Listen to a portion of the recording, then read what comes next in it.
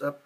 Just did a video probably an hour and a half ago about my top 10 favorite Pokemon moves, and got me thinking. At the very end of it, I mentioned that I would probably do a top 10 favorite Pokemon. So I've decided to do that. And now these are my personal favorites, not anything that, not everybody should be like, oh, well, that's not a good Pokemon, or, oh, I despise that, why would you say that, or, it has no strategic value, so why are you using it, or why is it your favorite? Personal. I have reasons. I'm not going to get into some of the reasons on some, but, I'm going to at least talk about some of my reasons, and just like my last video, and there's not going to be any special cutscenes or displays or nothing. It's just going to be me talking, so you're going to have to get past that, I guess. So I'm going to start this number 10, and it's probably going to surprise a lot of people, and people are going to question it. Rattata. Rattata, however you want to pronounce it. I remember when it first came out, Pokemon was pronounced a lot different than they are now, and Rattata and Rattata, it was originally pronounced Rattata. I remember that vividly because I have it on a VHS tape, and some of you don't know what those are. Some of you do. The ones who do, they're going to realize, yeah, I'm going to look back into that and see.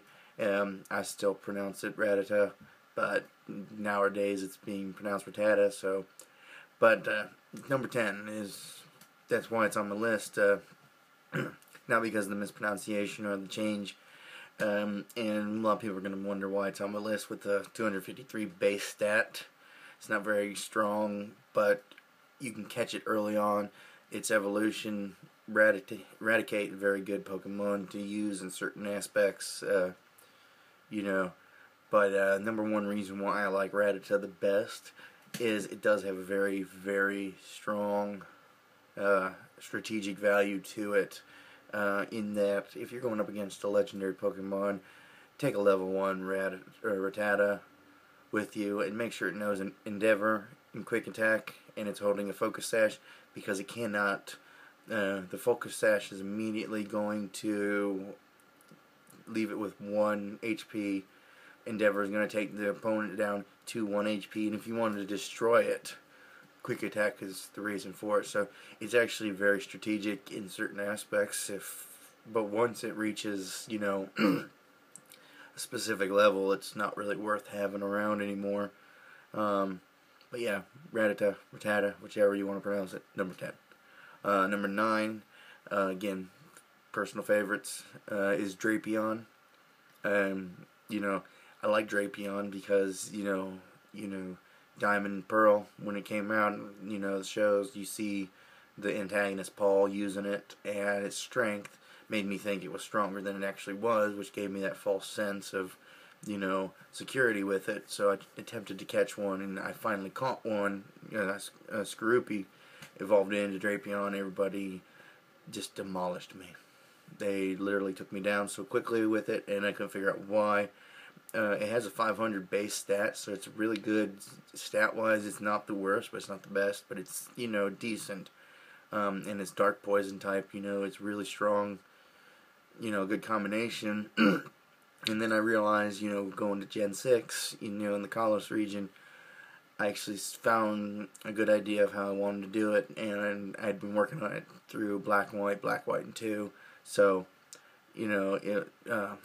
I found out that, having a battle armor ability with Hone Claws, Toxic Spikes, Night Slash, and Double Team actually is a very good moveset combination. It really does work pretty good.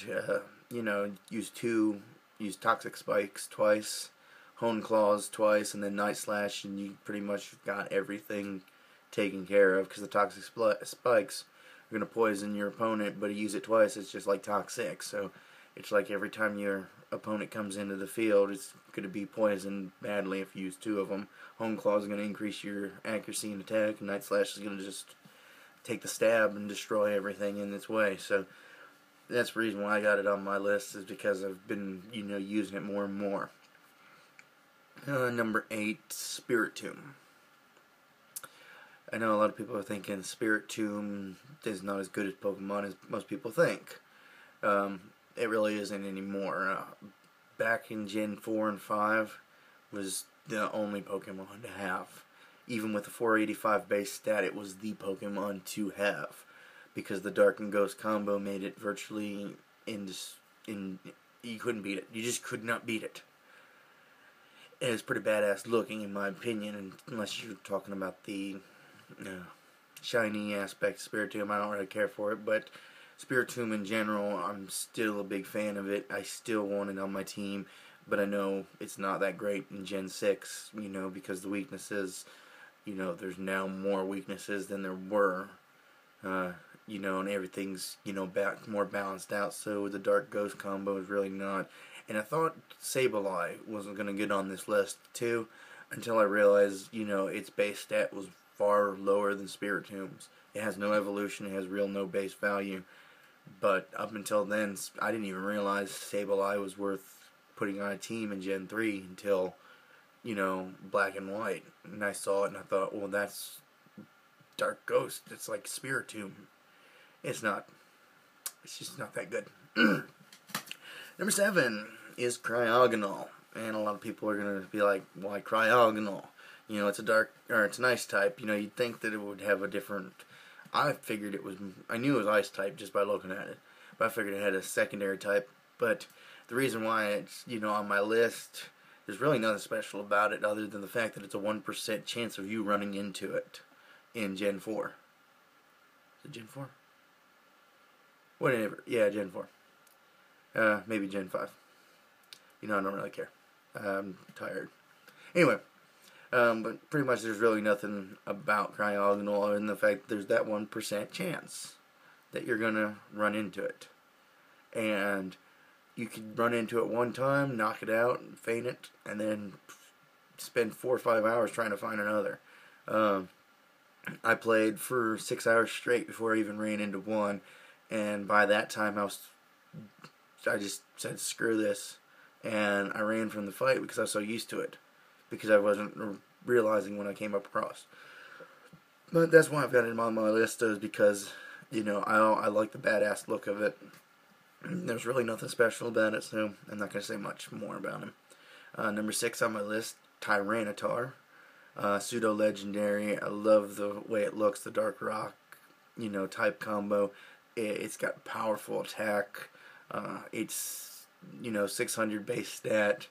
And like I said, pseudo-legendary. A lot of people, they're like, oh, well, there's nothing special about those pseudo-legendaries.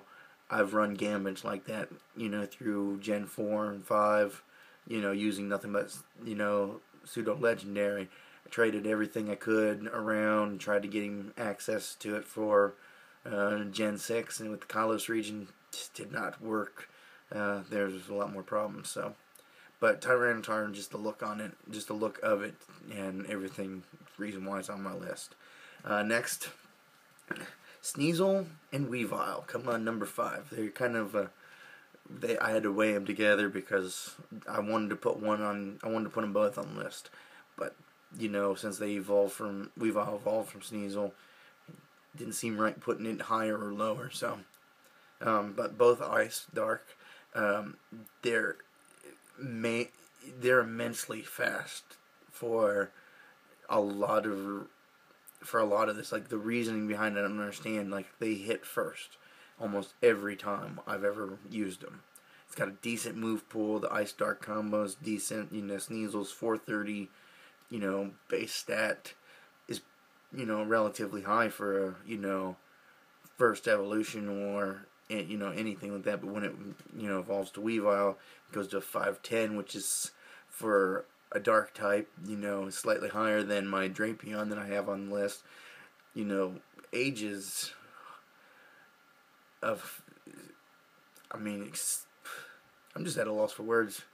I really am. There's nothing else I really can say about it, because it's just one of the highest dark type and ice types that I've ever used. So, number 4. Number 4 is Metagross. Pseudo-legendary again, 600 base stat. It's got one hell of a move pool. It's got great defense, great attack. It's a Psychic Steel type, so, it's going to defend against some things, prior to Gen 6. Steel and Dark types, ran a lot of, the things. Psychic really didn't have much to it, but now with integration of Psychic and Steel as a combo, it really worked out. And Bronzong would have been on this list had it not been for the fact that I just don't like the idea of a giant bell. Never have, never will.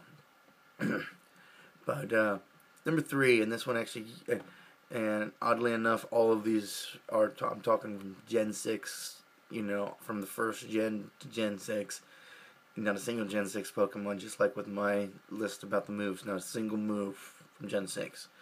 But number 3 actually is the reason from Gen 6 is Gyarados. It's a flying water type. I don't understand why it's flying water, but it don't really matter. The 540 base stat is like, you get that at the beginning after level 20 from a Magikarp. Something that's insignificant to something so powerful that you can pretty much demolish anything from any game. It's very, very hard to take down. Best moveset that I've ever seen on it, and this is where, Gen 6 came in to play, that I started using. One of the movesets was Aqua Tail and Thunder Wave in prior, but because of Gen 6, I realized Dragon Dance, Earthquake, Aqua Tail, and Thunder Wave are about the best moveset you could ever have with a Gyarados. So, and that's if you're not using the Mega Evolution with it. So even with the Mega Evolution, you still have the, a great moveset. Number 2 is Emboar. And, it's the weakest base. It has the weakest base stats of all the fire Pokemon, but it's got the most diverse moveset. Like, literally, it has the base set is 528. The others are 530 and above. So it's got the lowest. In fact, Gen 5 had the lowest base stats of all starter Pokemon. So it's kind of one of those things. But like I said, it's got the reasons. Number 2, its moveset is just too diverse, and the fact that I like it the most is the fact that it learns Scald, fire Pokemon using water. It's interesting, but it's the fact that I don't see why other other fire Pokemon can't learn Scald. I just don't understand it. But Emboar seems to be able to do it, and it's the only one that can. So anyway, number 1 was a tie, and I know as soon as I say this first one, your guys are probably going to scream that watch this. You're going to be screaming at me for why it's my favorite Pokemon. My all-time favorite Pokemon is a Zubat. I can hear you guys screaming already. Zubat is my all-time favorite Pokemon. There's no question it's my favorite Pokemon ever. Like, I seriously have considered getting a Zubat tattoo just for the simple fact that it's my favorite Pokemon. And it's been that way ever since Gen 1.